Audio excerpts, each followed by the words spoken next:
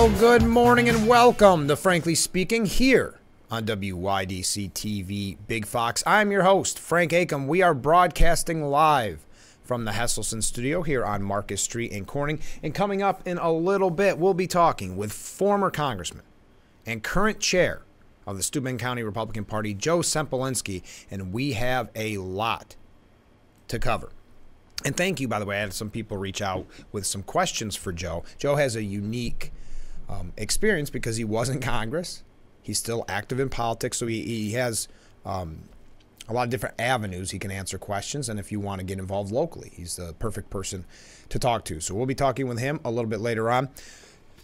Now, in the international front, Secretary of State Blinken has arrived in Israel to show off solidarity following Hamas terrorist attacks. The Secretary of State, Antony Blinken, landed in Israel Thursday morning as a show of support for the longtime ally following Hamas's terrorist attack on the country on Saturday.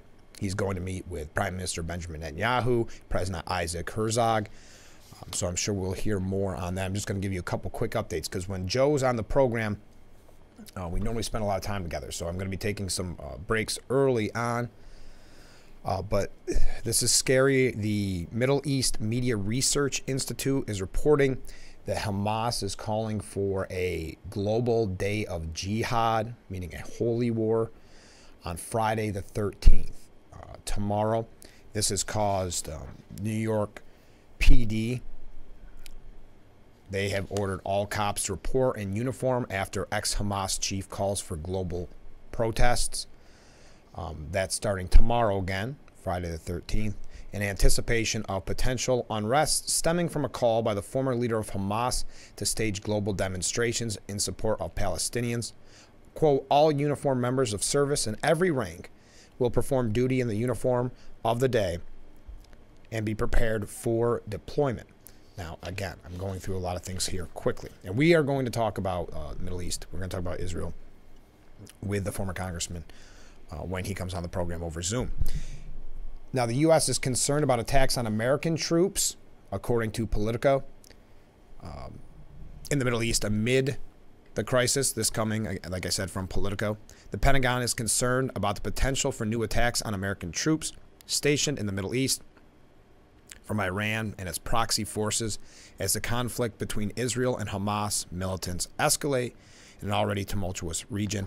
I want to talk, and by the way, tragically, we learned yesterday that the American death toll in Israel has increased to now 22 Americans killed in that terrorist attack. Biden saying there is no justification for terrorism, no excuse, and the type of terrorism that was exhibited here was just beyond the pale. My commitment to Israel's security and the safety of Jewish people is unshakable. There seems to be a mission from some in the media to distance Iran from these attacks. I don't know if it's to protect Biden because of that $6 billion unfreezing of assets. I worded that strange, but I'm not sure if that's the reason. Well, we're going to talk about it here in just a second. Let me take a break. Like I said, I'm going to go through a couple of breaks quickly because I want to talk with Joe Sempolinski as long as we possibly can. So stay with us. This is Frankly Speaking here on WYDC TV. Big Fox, stay with us.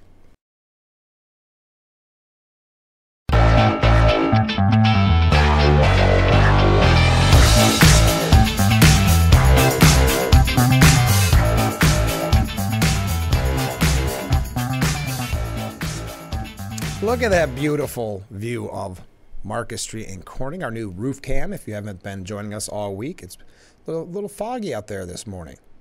Okay.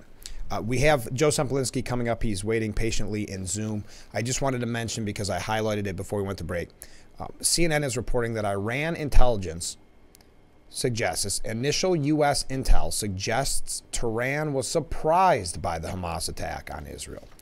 Now, the New York Post editorial board said, is the intel community, which unfortunately we know some of the lack of, and it's, when I say unfortunately, it's by their own doing, but lack of faith in some of these government agencies. Is the intel community whitewashing Iran's 10-7 role to please the White House? Just for starters, they said, the Wall Street Journal broke the news that officers of Iran's Islamic Revolutionary Guard Corps for months joined in planning the attack and gave the final okay. So is the U.S. intelligence claiming those reporters just made it up? This is a great piece. We don't have time for it because we've got to get to Joe. But if Biden and his people actually buy this Iran was surprised too nonsense, they're even more hopeless than we feared. Let's take another break because Joe Sempolinski is going to join us when we come back. This is Frankly Speaking on WYDC TV, Big Fox, broadcasting live from the Hesselson studio. Welcome back to Frankly Speaking here on WYDC TV, Big Fox. Joining us over Zoom, former Congressman Joe Sempolinski. Joe, thanks for being on the show. Frank, now I can see everything that's going on Market Street watching your show. It looks a little foggy out there this morning. It's fall. It's October. There's a little crisp in the air. Yeah. Leaves are turning. It's beautiful. Yes. It's hard to believe because I was talking with Allison Hunt just yesterday. Can you imagine it's less than a month to Election Day? Oh, I can imagine. You're counting down the days. Figuring out what to do. Yeah, no, absolutely. It's an interesting year. It's a year where you mentioned Allison. Allison's our candidate for county legislature in the city of Corning, and I recommend everybody get out to vote for her. We're going to certainly be trying to get the votes out for her. We have races in Wayland-Cohocton, and we have races in Hornell, and other places throughout the county. And it's a year where there's not these matchups like the presidency or the governor or what have you on the ballot. So it's a little bit more of an effort to get people out to vote. But in November, we do have a general election, and we have offices where one vote can tip it, and offices that directly impact your day-to-day life, even in some ways more so than state or federal offices. So. And I know we normally say this towards the end, but it's not too late for people to get involved. That's true. I mean, for instance, just with Allison, we're going to be doing things, getting people out to vote. If you're in the Corning area, you can help her. If you're in the other side of the county, certainly, as I mentioned, we have races over there.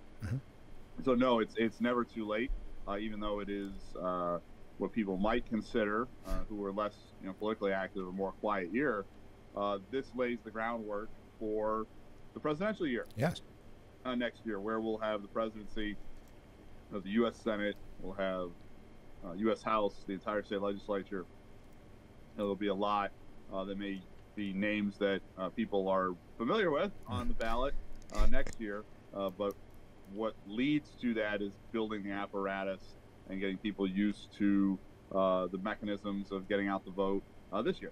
Yes. So, and also before we go to much heavier topics, but you have your big dinner coming up. Yeah, a week from yesterday, on the 18th. Steuben and Chemung Republican parties, we over the last couple of years have combined our annual dinner. I love that. A bigger turnout, I think it's bigger event. It went really well last year. We did in Chemung. This year we're doing it in Steuben. It's going to be at the American Legion in South Corning there. And so that'll be on the 18th. Our guest speaker is the Republican leader in the state Senate, Rob Hort from Niagara Falls. And he's a very dynamic speaker. I happened to run into him at a meeting in Buffalo yesterday in the course of my official duties, and he will do a very good job next week. And we're expecting a bunch of other local politicians that we can sort of hear what's going on and the previews of next year, and also, again, the important elections this year.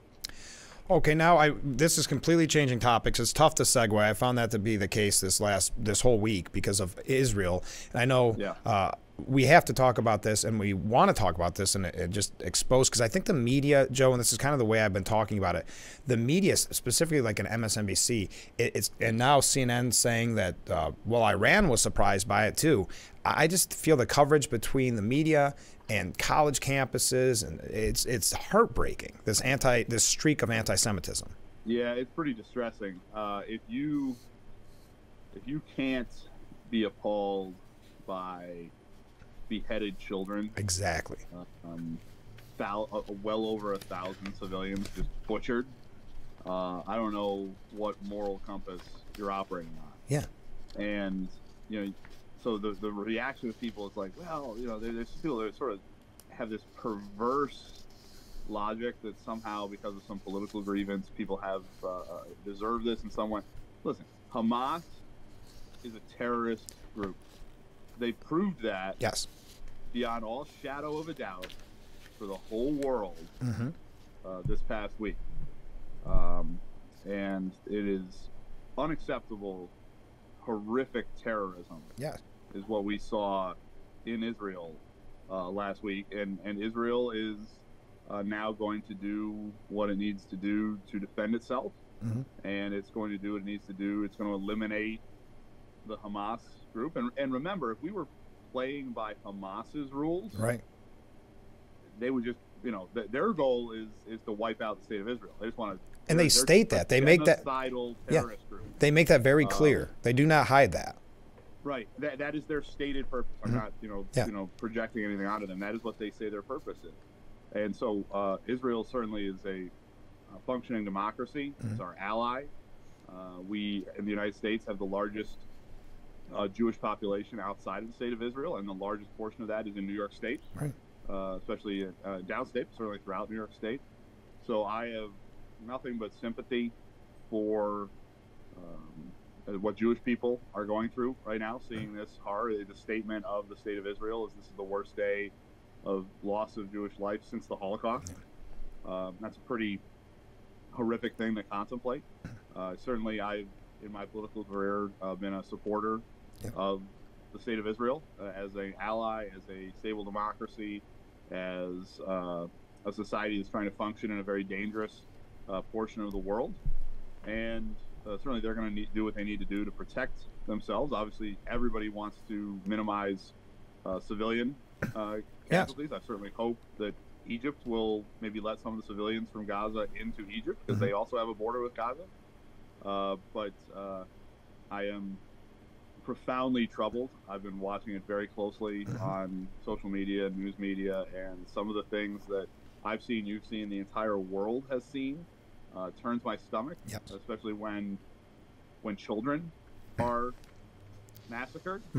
I don't know any excuse to ever kill a child. No. Ever. There is nothing that can be.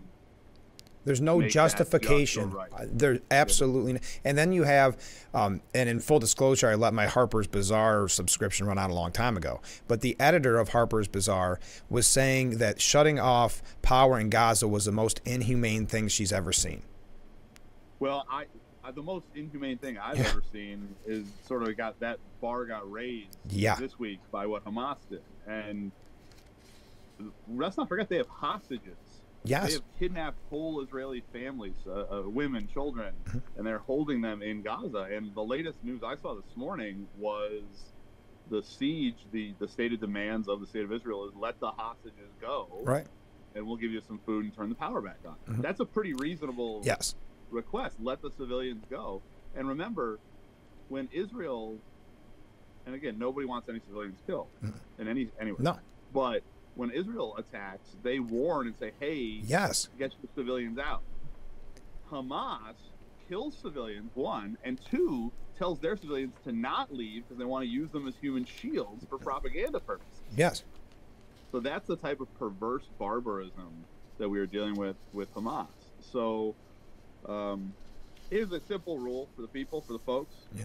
The guys that cut the heads off kids are the bad guys. Yeah. If you want to cut through all the baloney as to the complicated situation in the Middle East, that's a simple rule. If you see somebody busting into a house, burning kids alive and chopping their heads off, they're the bad guys. It's as simple as that. And you look at just the beginning of this. I mean, you have young people at a festival just having fun and watch. Festival for peace. Yeah, what the festival about was to have peace in the Middle East. I'm telling you, and like you said, I find it a struggle. I know I have to do it, and we all should do it. It is a struggle to go to certain websites and to go even to watch the news, not because we shouldn't see it, but to reiterate it, your heart literally breaks when you see this. This is a whole new level of sickening, because usually when a terrorist group sort of commits war crimes, they try and hide it. Yeah. Hamas live streams it. Yeah. They want you to see it for whatever reason, and it's really sickening. And then also what I have heard is some of the timing of this was because Israel was on the verge of normalizing relations with Saudi Arabia. And so the timing may have been based on Hamas didn't want peace Yeah. between the Saudis and the Israelis. So It's, they butchered over 1,000 civilians to prevent peace. That's the type of that's what we're dealing with. Hamas. I mean, Hamas is a terrorist organization, is a criminal organization, and I believe that the Prime Minister made it very clear yesterday that he's going to root them out to the last person. Yes. I've got a lot more to talk about with this, but Joe, we got to take a short break. Stay with us. We'll be right back with Frankly Speaking here on WYDC TV, Big Fox. Have Oh, hold on. We're about to go on. Hold on real quick, Joe.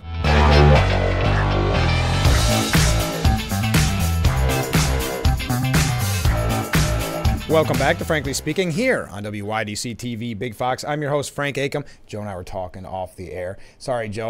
We always get talking off the air and we forget that we have to do a show. We got to do a TV show. This is show business. Oh, my God. So I want to talk a few things on different levels about what's going on in Israel. And I see this morning at CNN, they're trying to suggest that Iran had no idea this was going to happen. So is that the new... Is that going to be, to protect Biden, is that going to be the new talking point that, boy, it shocked Iran as much as it shocked anybody? Yeah, I don't know if that holds a lot of water with the world. No. Everybody knows that Iran is the biggest patron of Hamas, and the U.S. government's been sort of saying, oh, this was their assets, and we haven't unfrozen them yet. And, well, here, let's do a little thought experiment. Right. Let's imagine I told you that this goofy old man was going to unlock $6 billion for you in a few months. Sure. Well, suddenly, Frank, you're not as stressed about your finances because Sure. you know you got $6 billion Sure. coming. I was already spending the money from Powerball. I didn't even end up winning it. Right, exactly. So if you had money set aside to pay your rent, money set aside to buy food, money set aside for, let's call them humanitarian purposes. Right. Well, maybe now, because you got $6 billion coming, you can use those to go buck wild, doing whatever debauched thing that you want to do. Sure. Maybe fund terrorism. I wouldn't recommend it. No. Maybe. Ladies and gentlemen, that is an economic lesson in the fungibility of money, which apparently the Biden administration simply does not understand. If you have money coming, yes, you can take the money you were going to use for the purposes for which that money has been released to you and use that money for something else. Yes.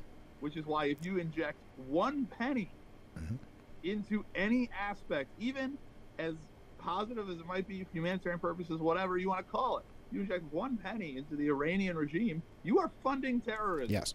Yes. Because the Iranian regime funds terrorism, and money is liquid. It can go anywhere. It can flow. And you can offset each other. That is what is going on here. They knew they had $6 billion of their money getting unfrozen. So now, all of a sudden, look what Hamas has the biggest terrorist attack in the world since 9/11. Proportionally, for the state of Israel, significantly bigger than 9/11. If you do the math, right, this is like 45,000 Americans being killed if you do it based on population. Wow. So this is a huge terrorist attack, almost unprecedented in that part of the world. And the Biden administration will tell you, you're crazy. What are you talking about? We're monitoring that money. It hasn't been released yet, blah, blah, blah. Now, if they're right, that hasn't been released, well, maybe it should never be released. Right. And isn't it kind of nice that maybe we shouldn't make it a practice to pay Iran billions of dollars for hostages. Yeah. Because what does that do? That creates a market for hostages. Yeah. I thought we didn't pay ransom. They don't have the basic understanding of how economics works in the Biden administration. Yeah, and that's what the one piece from the New York Post editorial board said, that if they really, and let me quote it because I have it right here in front of me, if Biden and his people actually buy this Iran was surprised too nonsense, they're even more hopeless than we feared. Right. I mean, but I'm glad to see that Republicans are calling for a refreezing of this money, but also you are seeing a few Democrats. I think they even realize, well, this is really could come back to haunt us. Yeah, I mean, this has been an issue where you don't find any Republicans that are not supportive in some way, shape, or form. There's different flavors of it, of Israel. And I'll be fair, a good chunk of the Democrats as well. Yeah. But you have this growing sort of Hamas caucus. Yeah. Yeah. I mean, I saw a clip from Fox where the Fox reporter was falling behind, through the tunnel into the Capitol, Rashida Tlaib, Yeah. Congresswoman. I saw that. Saying, do you denounce babies getting their heads cut off? And that's a pretty simple question. And if a reporter asked me that, I'd have a pretty simple answer. Well, yes, I denounce that. That's for your answer. And she wouldn't answer. No. And so you have people that are both siding this. Mm-hmm. Oh, well, both sides, whatever. No. No. They chopped heads off kids. They lost all credibility, all morals, yes. nothing. There's no benefit of the doubt. They gotta go. Hamas has gotta go.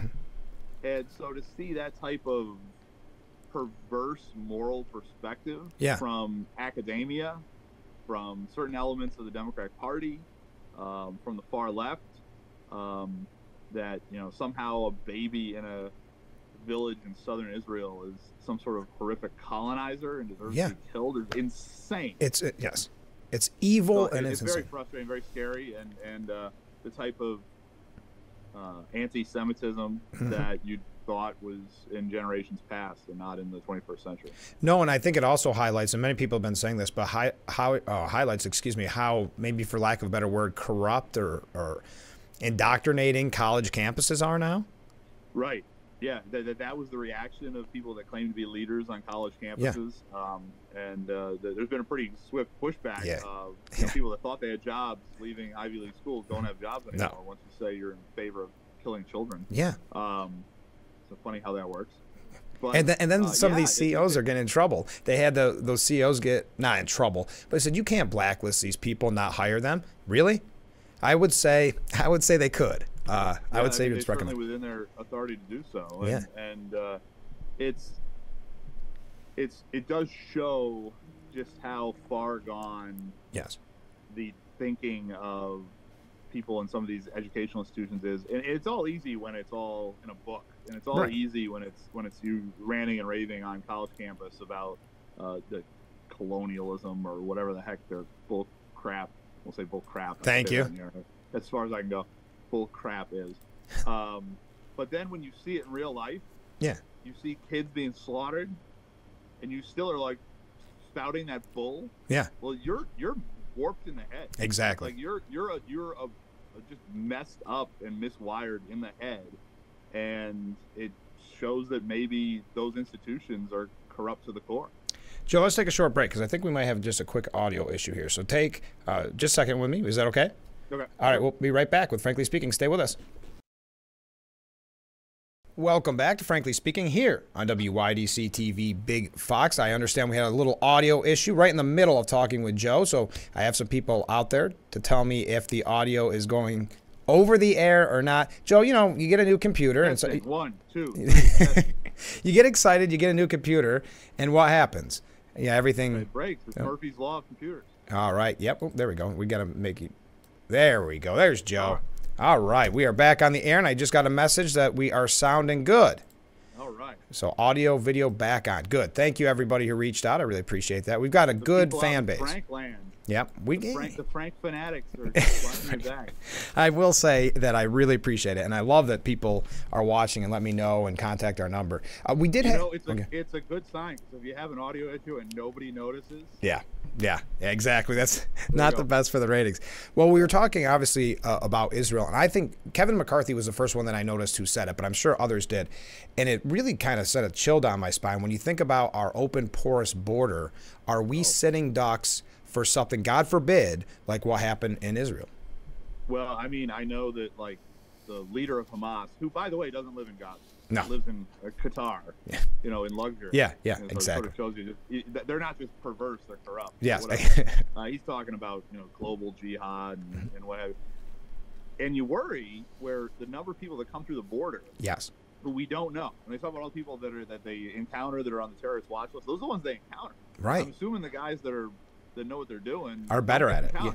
Well, that's it. And so who knows how many terrorists are in the interior of the United States? We just don't know because we don't have a secure border. And I pray to God that there aren't, or they don't act to hurt American civilians. But who knows? Yes. If you have just a handful of bad actors, there's plenty of folks that they don't like, these psychos in the United States, and who knows what they do. So the border is a multifaceted issue. It's an immigration issue, of course, but it's also a terrorism, global security issue. Mm-hmm. It's a drug trafficking issue. Yep. It's a sex trafficking issue. Mm-hmm. It's a multifaceted issue that all of which you can get a better handle on if you just know who's crossing. Right. And then we can make determinations as a country as to who should be coming into the United States for what purpose, for how long. Mm-hmm. We have a legislative process right. to deal with that. But you can't really do much with it if people can just walk across. Like they can in certain parts of the southern United States. And you look at the numbers that were on terrorist watch lists, and like you said, that number's already too high. But who snuck through? I mean, that's just the ones that we know about. Yeah, and then you have Hamas calling for basically October 13th as a day to start the quote unquote holy war. You've got right. NYPD are all hands on deck in New York City tomorrow. They all have to be in uniform, and it makes you very, very nervous. And I understand yesterday Reuters had a poll about how bad Biden was doing, almost lowest numbers, and that more people are looking at immigration now than they did in the past. I think that only goes up higher when people like McCarthy and so many others speak out and say, wait a minute, think about what happened in Israel. God forbid, right? If you know. Well, all the polling shows immigration is now a number one or number two issue for people. That's what a lot of people are going to be voting on this November. Right. That's what a lot of people are going to be voting on next November. Mm-hmm. The crime issue is related to that. As you say, the global security issue is related to that. So though that nexus of issues right. is going to be where a lot of people make their determination as to whether to keep Joe Biden as president or not. And that's a nexus of issues that is not good for the current occupant of the White House. No, what was that piece today? And I can't remember who had it. Did you see that one of the other issues, of course, if it's not immigration, is the age of Joe Biden? And I want to say it was Politico, but don't quote me on that. It was Politico. It was like a 10-page thing about how Biden won't directly address the age issue for 2024. Refuses hearing aids. Yeah. I mean, he's really old. Yeah. I've met him, and I was with my wife, and I think I may have told the story before, but after we met him, I asked my wife what was her take, and the word she used, this was just off the top of her head, we had just been with him 10 seconds before, was frail. Yeah. That was her. She meets the President of the United States, and she was like, he's frail. Yeah. And my wife was not wrong. He is an old person. Mm-hmm. Now, he's an old person doing the most stressful, important job on the planet. Yes. And it is a legitimate thing where we as a society have to hire somebody to do that job for the next 4 years. Right. With a year in between. So it's actually technically 5 years. 5. Yeah. Yeah. So you have to ask yourself, are you really voting for President Harris? Right. Whether he's incapacitated or having, I don't want any ill will on anybody. Of course not. I don't want anything to happen to any human being. I'm a Christian. I want people to do. I don't wish ill on anyone. No, that's not right. But as a practical reality, you have to ask yourself, what are the odds from just an actuarial perspective that you're really voting for Kamala Harris for president? Yeah, that's a legitimate campaign issue. That's a legitimate thing we have to talk about, where we're hiring somebody to do the most important job in our society. And Joe Biden is not doing a good job. No. Kamala Harris would not do a good job. Yes.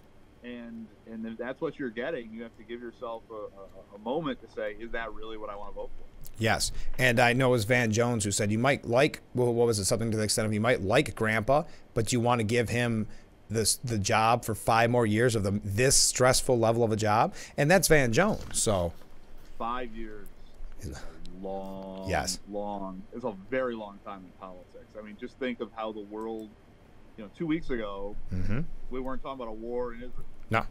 2 weeks ago, just like that. Speaker of the House. Just like that.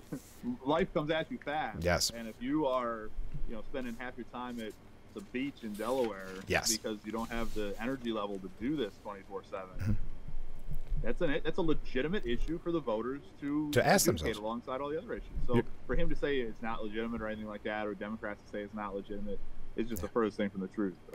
The legitimate issues for deciding who the president are what the people decide. The legitimate issues for deciding the president. Exactly.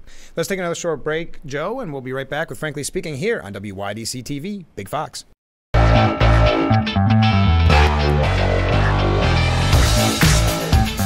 Welcome back to Frankly Speaking, broadcasting live from the Hesselson studio. I'm your host, Frank Acom, and joining us over Zoom, former Congressman Joe Semplinsky. Joe, it just seems like every time you're on, we have so much to talk about, but you had mentioned it with Joe Biden, the stress of this job. You know, they say that politics, well, like a year is, or a week is a year or whatever. This is something different. Think about what the last month or two has looked like for Joe Biden.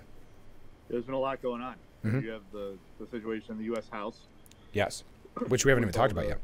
All that's going on. You've got the world sort of on fire, and you know there's a good argument to be made, and I have made it, that you don't have the war in the Ukraine, you don't have the war in Israel, if Biden doesn't butcher the pullout of Afghanistan. 100%.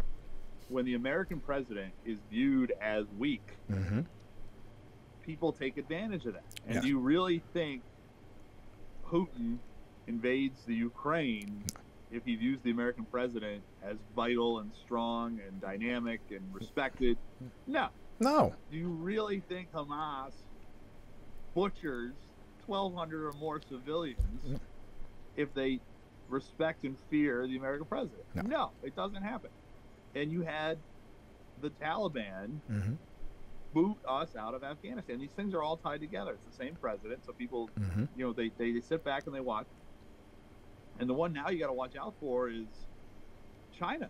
Yeah. We're going, ooh, all right, Hamas is doing this. What are they going to get away with? Putin's doing this. What's he going to get away with? Well, maybe because we know they want Taiwan back. Yeah. So do they do something there? And then what do we do? Again, you asked the question. I don't know what Biden would do. All right, and we're depleted. We are overstretched dealing with national security issues. We can't even secure, as you pointed out in the last segment, our own border. Right. You had members of the sort of ultra radical Islamist groups saying over the last few days, "Oh, they literally said it. Oh, America's not what it was 34 years ago. What are they going to do?" Yeah. You know. That's how we are viewed when it's terrifying. The American president projects weakness. You know, strength is what leads to peace. Peace through strength. And it's a nasty world out there. And this is, I think, something else that our friends in the perverse academic bubble don't appreciate. Yes. Yeah. The world's nice and cushy when you're in Cambridge, Massachusetts, or New Haven, Connecticut, or New York City, or Ithaca. Yeah. Yeah. And did you see the guy from Cornell? The guy, the diversity and inclusion, like, you know how that's like a title? And he's out there saying the same type of stuff they're saying at Harvard. Right, right. So those folks live in their nice bubble. Yes. And they have no concept of just how nasty and brutal the world outside of the United States is. Right. You know, we've gotten very lucky and very cushy compared to how most people have had to live in history on this planet. Well, think too, Joe. I mean, the world is still the world.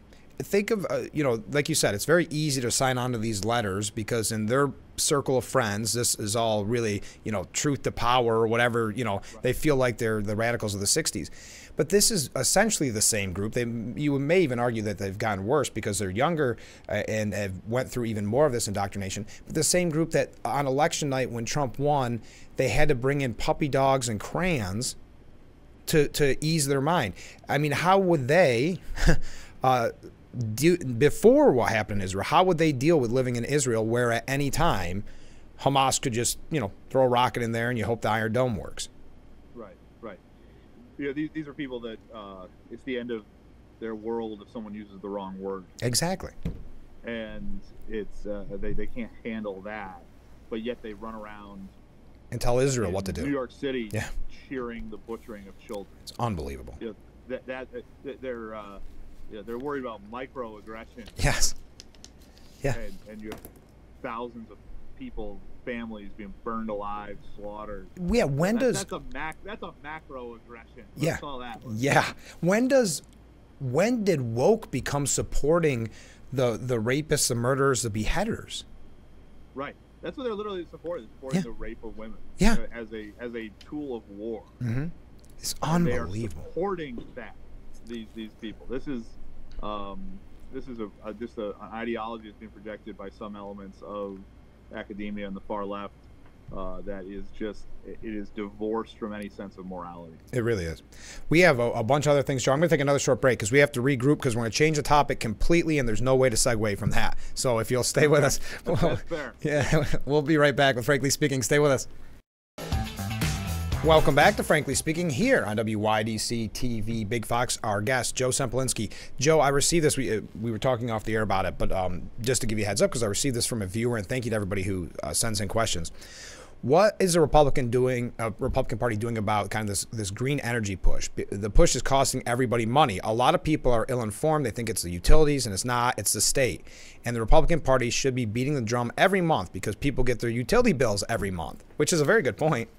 This is actually a very timely question because I mentioned earlier on the show, because I talked about Senator Ort going to be at their dinner next week. Right. And I said I was at a meeting with him yesterday. The meeting was we had all of the, and it was Republican and Democrat, all the state legislative offices in Western New York. In Buffalo, we were meeting with National Fuel and National Grid, who are the main utilities for that part of the world. And that was exactly what we were talking about. And how apropos. The CLCPA is the state climate law, has put what I said to National Grid in the meeting yesterday, ridiculous and impossible mandates on the utilities. It's true. To convert entirely to green. And what I've been told by them is not only have they set goals that are ridiculous, they're now constraining how they meet those goals. So the utilities will come up with something that is, a renewable alternative fuel, but because it's not totally electric, it's something else, they'll say, no, you got to do it this way. So they're making it even harder. And the numbers that I was shown as to the cost, billions of dollars of new infrastructure for the grid, tens of thousands of dollars for people to convert their homes. And I pointed out to folks, man, I live in a home that was built before the Civil War. Right. You want to convert that? How do you retrofit that? Green energy. That's a year of my salary. Yeah. If you're lucky. So, exactly. And the utility costs are going to go up. So yes, this is, to be fair to the utilities, this is not the utilities' idea. No. They are the bearers of bad news when they send that. They're even saying it's not possible right now. And I will tell you, you ain't seen nothing yet. Yes. Yeah. Dramatic increases are coming if they fulfill the requirements of this law. And they are being told by radical leftists who control the state legislature to do this because they have a apocalyptic zealotry about the climate.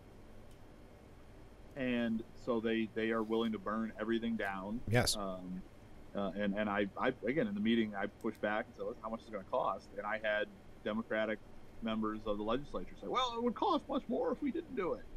Okay, that's bonkers. You just create this straw man to argue against. But what is coming, the general public doesn't realize just how expensive their energy is going to be, right? And how intrusive these laws are going to be into day-to-day life. Banning new gas hookups for buildings, these sort of things. So it is New York State has gone completely run amok on this. I will give credit to Assemblyman Palmisano, who your studio is in his district. He is the ranking Republican on the Energy Committee in the State Assembly, and he is consistently, because as a staffer for the Assembly, I watch the sessions. Everybody should, tune in, it's fun. Watch the sessions in the Assembly chamber, and he is consistently pointing out just how ridiculous this is. So he's the one that's the point person on this. He does a very good job. He does. To point this out. That is his mantra and his calling in the Assembly is to point out the hypocrisy of this. And nobody's saying wreck the environment. No. Nobody's saying. We're just saying you are setting goals that are completely unachievable and are going to do nothing to help the climate and are going to hurt regular people who are just trying to go about their life and putting costs on them they simply cannot bear. That are already questioning whether to stay in the state when you've got public safety issues, you've got so many issues, and now you're telling me I have to retrofit my house or I can't afford utilities. You're going to retrofit your house for a good chunk of what it would take to buy a house somewhere else. Yes, yes. What are people going to do? And when you're freezing in the winter. You're going to force them to leave. If you go all electric, God knows what would have happened in Buffalo. Yes. In that blizzard, if they were all electric at that point, you'd have an order of magnitude more deaths. So I can tell folks that, yes, behind the scenes, there are people pointing this out on the Republican side that are not giving up on this because of what it will do to average people. The people that the Democrats claim they care so much about. And the average Joe. The working poor are the ones that are going to get obliterated by these ridiculous policies. So it is on one side, I want people to feel hopeful that at least the people that represent them in the southern tier have not lost their mind. Right. But bear in mind, there are some ridiculous things coming down the pipeline because the Democrats in the state legislature want to govern by press release. They want to get a headline saying they are fighting for the climate, and they have no idea how they're going to do it. Literally, the plan to go completely electric, you have to massively increase the output, and the plan had a block of that was, we'll invent new technology. That's always a good thing to play. Yeah. Okay. And the block of new technologies was more than the total amount of electricity we create in New York State now. Because you got to have. How do you legislate that? More. How do you legislate? We're gonna invent something amazing. Yeah. We'll come up with it. We'll depend on. Yeah, we'll worry about it later. Well, it makes no sense. No, you caught me literally yesterday afternoon. Yeah. This was the meeting I was having. Isn't that funny? In my capacity working in the state legislature. Perfect timing. Now we're just about out of time, and I know people are saying, how has this not come up yet? What did you think? Number one, we'll make it kind of quick, a double part question here. The ousting of McCarthy, and then you have the speaker's race. Does it look? Steve Scalise got the nod, but will he have the 217? Yeah, that's the big question at this point, because the vote between Jordan and Scalise was pretty close. I think it was 113 to 99, and there's also an issue because if you do the math, there are some people that didn't vote for either of them. Right. And there are delegates, like the delegate from Puerto Rico. She can vote in the conference for the nomination, but she can't vote on the floor. Oh, so he was like right on the edge. He got 50.7% of the conference. So now you've already had, I think like 8 or 9 people say they're just not going to vote for him on the floor. Now, what's frustrating about that is he hasn't even had a chance to do the job. Yeah. No. Like Kevin had the job for 9 months, and you can feel however you feel. But, Scalise hasn't even had a chance to do the job. No. Yeah. He's always a bridesmaid, never the bride with that, too, isn't he? Yeah. Right. And I will say this about Mr. Jordan and Mr. Scalise. Yeah.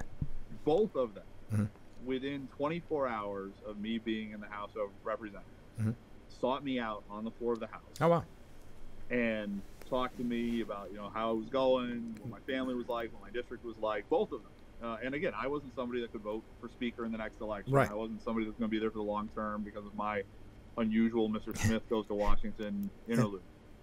And I was, they made a very positive first impression on me, both of these gentlemen. Yeah.